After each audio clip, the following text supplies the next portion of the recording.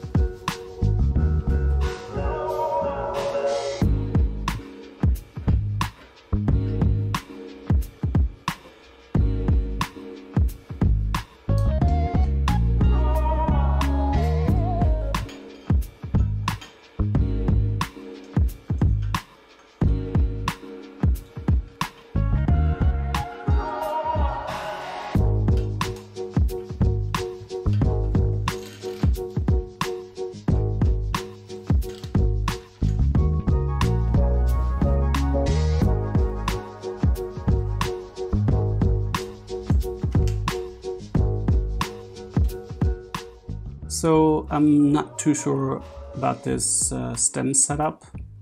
Like, I don't hate it, but it's not perfect. And I think it has to do with like these ratios here. So the top part of the stem is really thick. The part that goes down is very thin. And it also sticks out quite a bit. So we have enough room for the cable to be bent underneath here. So I'm thinking maybe this one here is a better option. And I also dug up this other cable hanger, which sits on top of the headset. So just visually, it's going to extend the very short stereo tube that we have, and I think this is gonna help us as well. And despite this sitting on top of the headset, it actually holds the cable at the same level, so there's no extra height that we need to give the stem. So it should help us visually. Another option that we have is this fork mounted hanger, which I would probably go for if it wasn't silver.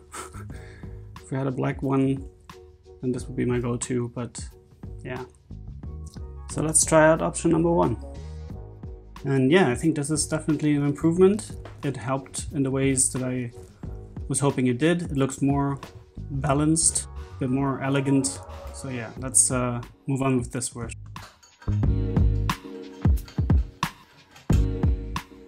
I've also decided not to reuse the seat post.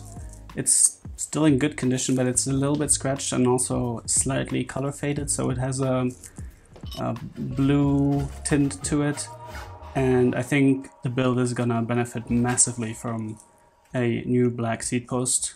The frame is in such a great condition, the paint is so shiny that I think this will complement it much better than if we left that old seat post in. But don't worry, it'll make a reappearance in some other build where yeah, I feel like it's gonna be a better match. Don't know when that is gonna be, but that's the beauty of the parts bin, isn't it?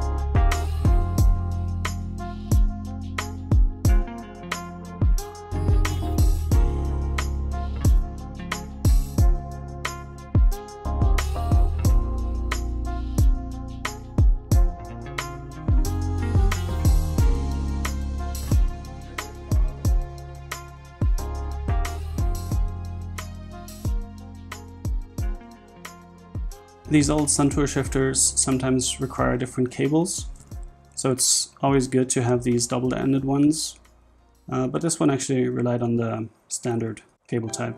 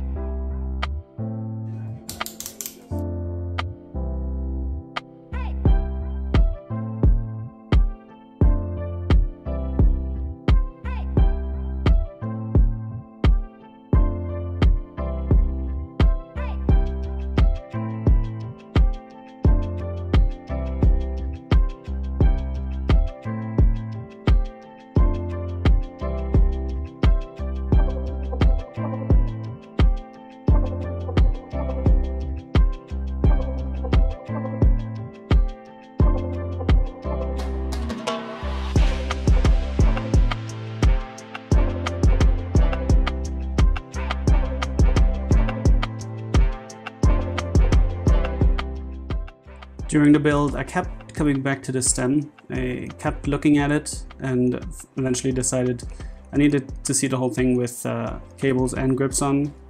So I installed one grip just to take a look at how it would look like with all the surrounding parts in place, and decided that we needed to make another change.